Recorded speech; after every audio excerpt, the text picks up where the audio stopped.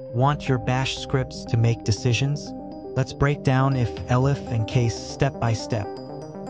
We set a variable value equals 10. If checks if it's greater than 20. If not, elif checks if it equals 10.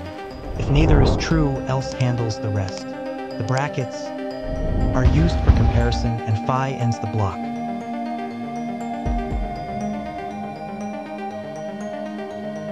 To run the script, make it executable by chmod plus x. The script checks each condition top to bottom and runs the first one that's true. Case is like a menu of options, great for matching exact values. Each option ends with closing parentheses, followed by double semicolons. Finish the block.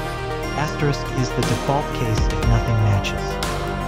Conditionals let your scripts respond intelligently to different inputs or system states. An essential skill for scripting automation. Here, it matches Apple and prints the correct response. Clean and readable logic. Want more Bash superpowers? Follow for weekly tips and beginner-friendly coding walkthroughs.